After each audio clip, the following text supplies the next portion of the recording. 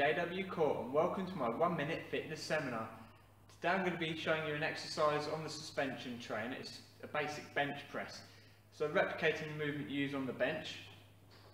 It's a fantastic body weight alternative, but it also engages an awful lot of balance coordination, so proprioception, connecting the brain with the muscles in the body.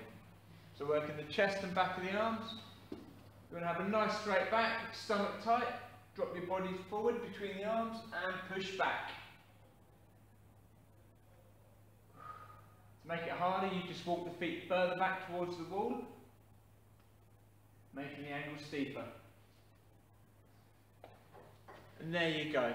That is the bench press or chest press on the suspension trainer. I'd say 15 to 20 reps, high reps. There's no weight involved except body weight.